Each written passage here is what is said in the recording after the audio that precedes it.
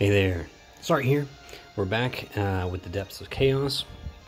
You know, I'm really spreading this out as much as I can because Goopy's not giving us anything else to do. So, you know, just took a few days off, just logging in, you know, doing daily stuff. Had a nice weekend. Hope you did as well. But I figured I'd come back and do the Gathering Team clears. So the two battles that have the Gathering Team mission category are Dark Medusa and Dark Gaokerena. You saw me do Dark Gaokerena with my Royal Arms party already. This is the plant boss. So I will do the Gathering Team with that one. And then Dark Medusa is the other one. This is the demon. Okay. And so, yeah, we're going to take on Dark Medusa and Dark Gaokerena and hopefully get this done. Show you how I got this done with the Gathering category. And then after that, the only one I've got left is Blessing of the Crystals. Might do that today, might do it later this week. Like I said, I'm just trying to spread things out a bit, give myself a reason to come back and play the game. Because Goopy's not giving us much. So here we go. Let's get in here. Let's start with Medusa. I think Medusa is probably the more difficult of the two. So I'll start with that one. As usual, I'm not taking any friends. So if you're not getting the results you see here, just bring a friend unit. You know, friend units are that's what they're there for. If you can't get it done, friends are there to help you and carry you along the way. So I have an EX2 lock, so you know obviously I'm using him for my gathering party. You may not have a lock. If you don't have a lock, I can't really help you. I don't have any other really good gathering category damage dealers. As you can see, like you know I've got King of Baal, Galuf, and then I've got like an EX1 Sabin over here. So my gathering units are pretty crap. So this is the best I can put forward, and this is just how I got it done. So hopefully if you have these units, you can follow along. I'm not going to do any gear swaps between the two fights. I will change one unit, however, and that is Fina the Return. So she's in this fight for her Demon Killer, and then for her, you know, obviously for her full buff and her LB damage buff. That's really all she's doing. We're not using, you know, any kind of light element or anything like that. Purely here for the Demon Killer buff and for the full buff. Everyone else is going to say the same. When we do the plant boss, I'll switch her. I'll put Roca in her place because Roca has Plant Killer in her kit, and that's pretty much it. All right. I'll go ahead and show you the gear real quick because nothing's going to change between the two fights. So this is my pretty much my standard bearer build for lock. A couple of pieces of clash gear there. Not at all necessary, but you know, just gives them a nice EP and stat. Crystal Orb, it was like an event piece of equipment for him. It's really nice because it gives him 500 flat attack. So you know, it's definitely worth it to get that one if you have it. His STMR in one hand, Dark Rising Sun in the other, because he does a 45% throwing weapon imperil, as well as dagger imperil. I mean, it's 45% dagger and throwing weapon, so just so you know. Yeah. And then, yeah, just filling out his killers. So he's got Ifrit equipped, so that takes care of the plant. And then Indomitable Warrior. That's, of course, Frosty's STMR, which does the 100% Demon Killer. So he's capped on Demon and on Plant. Good to go. Full LB damage. He's ready to rock and roll. A little bit of chain speed, which is always nice, but not, you know, not super necessary. Someone asked in a previous video about this materia. No, sorry, not that one. Wrong one. It was the other one. The one that also comes with chain speed boost. I probably should put that on lock, actually. In fact, I will. It's that other one. Let's see if I can find it. I cannot remember the name of it right now. Hopefully I can track it down real quick for you guys without doing too much. Ancient Dual Blade Arts. Yeah, this was the one. Someone was asking me about this one. And it's nice because it comes with chain speed boost on it. Only 100%, but it's nice. Plus, of course, TDW 100% for attack and mag. And this is the materia that you get from the 3rd level of the sealed tower. So hopefully you've done that and you picked that up from the treasure chest. That's where that comes from. And that's useful for TDW units like Locke, or I think it was on my Envy plus Tifa, somebody saw it and asked a question about it. So I just wanted to point that out. Prodigious Performer, another chain speed boost materia. That comes from Olivera. This is just the best vision card I have for him. Obviously, if you don't have this vision card, put the best one that you have on him. If your lock is only EX1, you probably won't be able to follow this guy. I'm just gonna say that right now. I mean, I suppose you still could try. You know, using him as a leader. If you can find a friend lock that's EX2 that can basically do what my lock does here. But I think your lock needs to be at least EX2.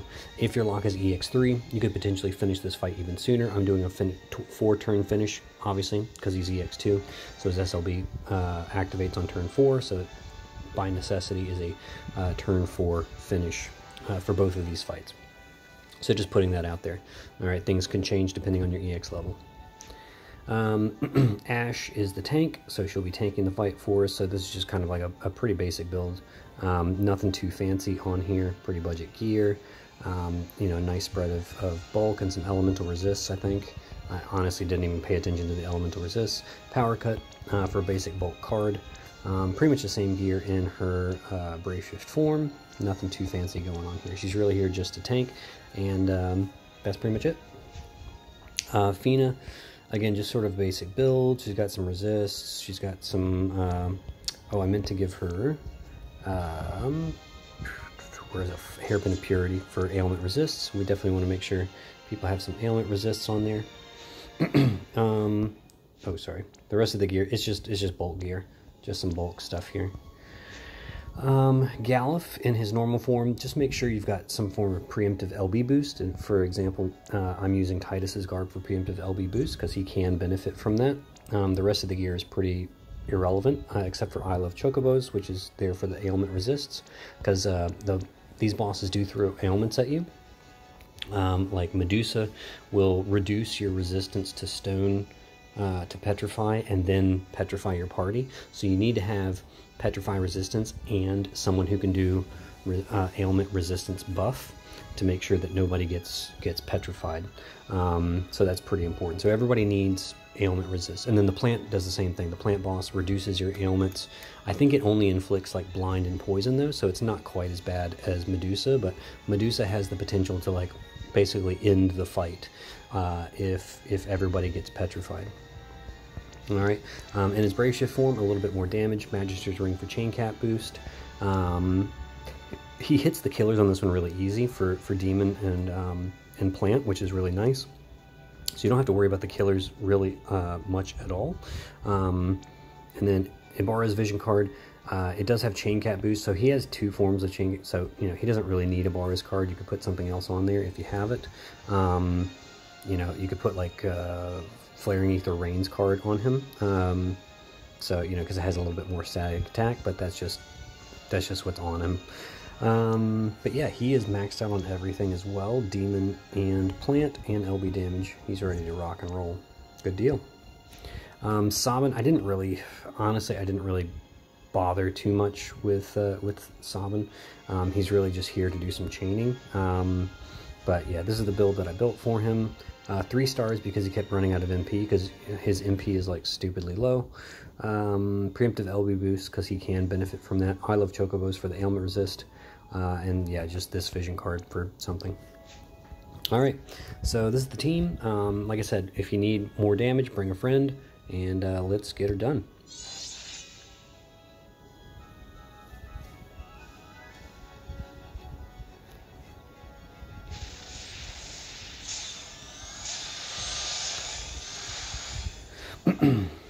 All right, so the rotation is going to look pretty similar between these two, you know, with a few minor differences. Obviously, you know, Fina won't have the same rotation as, exact same rotation as Roca will in the next fight. All right, Fina is going to do Delightful Glow for the Demon Killer. She can just do like a Protectica and Barrier. Why Ash is going to do her cover, provoke, and Shelga. Sabin will do smash it with blitz and double true raging. Alright, Locke is going to end Firaga to imbue everybody, and then double Sonic Rampage.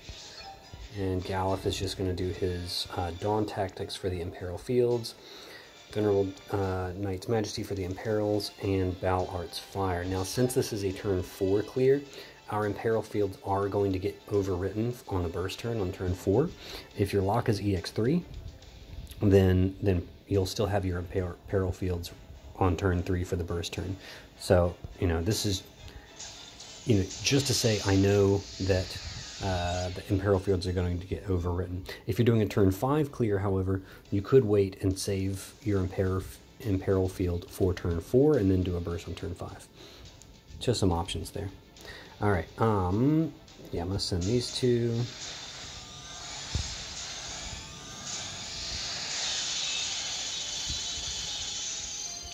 Okay, a little chip damage.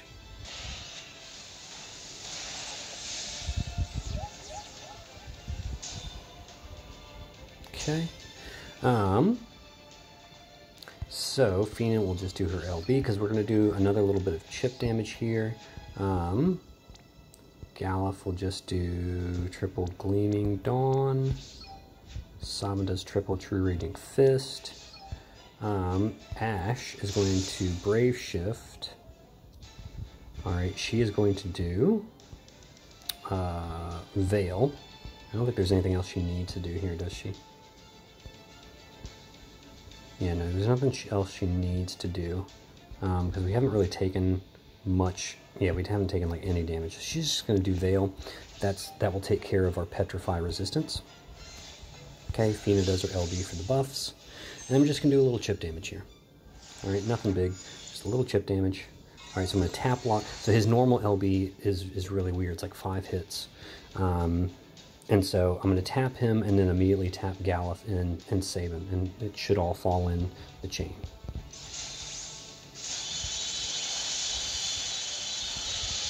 Okay.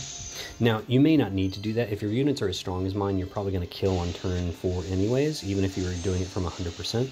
But in case your units aren't quite as strong, I'm showing you how to do a little bit of chip damage before your burst.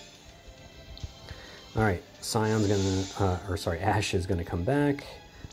She can just kind of re-up her covers and all that jazz. Yeah, just kind of do all that over again. Locke is going to Elemental Burst Fire, Phil LB, and Rachel's Last Words. Alright, Galuf is going to shift. He's going to do Elemental Burst Fire, Phil LB, and Championing Hope. Sabin will do Elemental Burst Fire, Phil LB, and True Raging Spirit. And Fina can honestly on this turn just do whatever. Doesn't really need to do anything, I don't think. She could do Barrier, just re-up our barriers, I guess.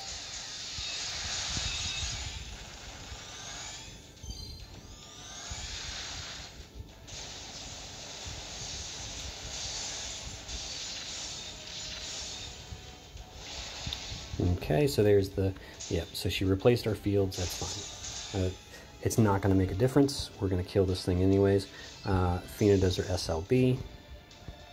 Okay, we're going to triple Bolting Strike here. Sabin does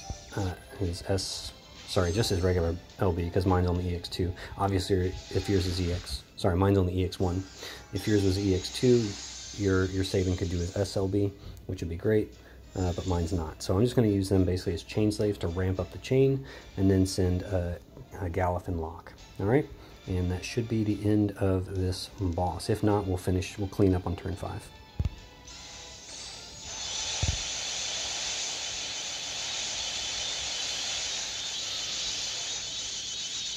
Yeah. Easy peasy. And we should do enough damage right there to have killed the boss from 100%. Yeah, 6 billion, yeah, easy. I think the boss only has 5 billion, so bit of overkill there. But like I said, I showed you how to do a bit of chip damage if you're not quite crossing the finish line on turn 4. All right, and even if you don't finish on turn 4, even with the chip damage, the boss doesn't do anything like extraordinary on turn 4 to wipe your party. So you can just you can honestly probably just do some chaining to clean up what's left. Obviously Lock doing the majority of the damage there, so like I said, if you don't have Lock, I can't help you. Move along, find somebody else. All right, so there's Gathering against Medusa. Gaokerena is a plant, so let's get in here. Again, no friends. And we're going to pop Roca in her place, because Roca also is a buffer and does plant killer, which is very, very useful. Okay, so pretty much the same. I'll just show you the gear on Roca real quick. It's all just kind of bulk gear. Like, I literally hit optimize and put HP, but then I just had to switch the hat over to Hairpin of Purity for the ailment resist, so she's full ailment resist. Okay, so let's get in here and see how we clean this one up.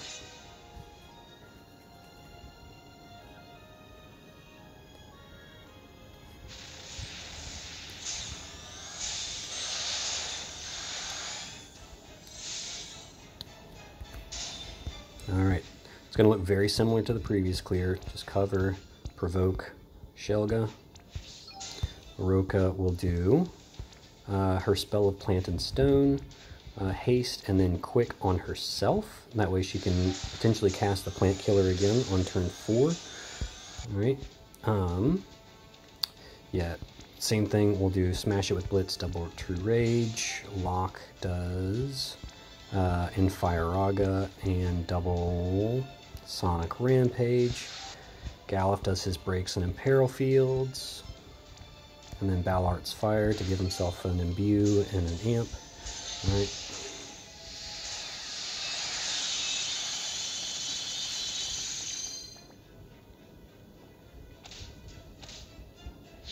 Okay, so this boss does a bit more physical damage, but that's okay. We will be just fine. All right, Ash is going to shift. All right, she's going to do triple. We'll do Veil for the ailment resist, Protectica for the physical mitigation, and Curaga just to heal us up from that last hit. Roca is going to do her LB for the buffs, and we're going to do some chip damage again. I meant to, on last turn, actually use Galuf's LB. You don't have to. As you could see, I was able to finish the fight without it, but if your Galuf is EX2, then you can do his LB here, and that's perfectly fine because it's triple bolting strike. All right, so just like before, Lock, and then the other two, and everything should fall in the chain. There you go, little chip damage. Now, since we pushed the 80% threshold, the boss will heal itself on this turn. So maybe you don't want, I mean, it doesn't really matter. The boss is going to full dispel the party no matter what, so that's not like a threshold move. But yeah, it'll dispel, and then it's going to, because we pushed 80%, it does an extra imperil on us, and then does a 10% heal. Okay, so just like last time, we'll do Elemental Burst, fill LB, Rachel's last words for the mod boost, Galuf, Elemental Burst Fire, fill LB, and Championing Hope for the mod boost. Sabin, Elemental Burst Fire, fill LB, and Raging Fist. Ash can come back. Alright, we've been dispelled, so we gotta re-up our cover, Provoke, and Shelga. And then, yeah, we're just gonna do quick on herself again. That's really all we need to do here, just quick on herself again. Oh, actually, what we could do, here, let's do this. All right, we'll do quick on herself, haste, and then we'll do slow to reduce the boss's accuracy a little bit. Just, you know, keeps physical damage down to a minimum.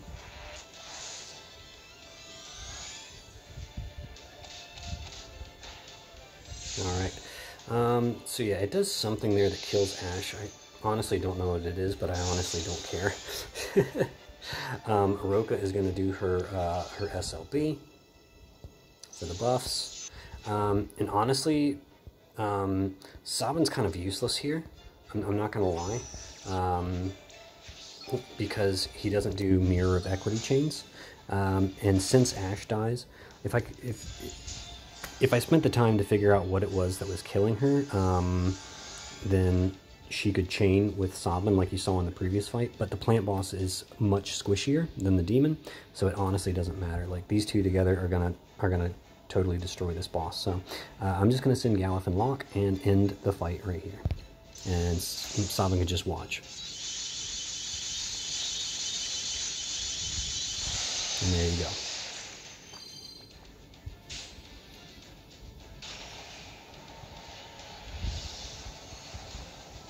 And there you go, 5.6. Again, I think the boss has like 5 billion, so we're doing some overkill there.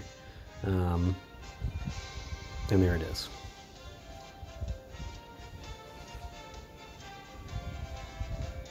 I think it might be a physical attack that's killing her, so maybe if she had some evasion, I'm not really sure. I honestly don't know. Again, Lock carrying the fight hard. Okay, so if you don't have Lock, sorry, I can't help you. But that's how I got my gathering team clears done. Hopefully this helps you. Like I said, Blessing of the Crystal is the last one I have to do, so that's against Phycogerus and Medusa again. So I'll be working on those, you know, can't promise I'll get it out to you later today, maybe tomorrow or the day after. Like I said, I'm not really sweating it. I'm not trying to get things done as quickly as possible because there's just not a whole lot to do. Unless like Clash of Wills comes out this week, you know, I think it's going to be another dead week. So not a whole lot to look forward to. But anyways, again, thank you for following me, and I will see you on the other side.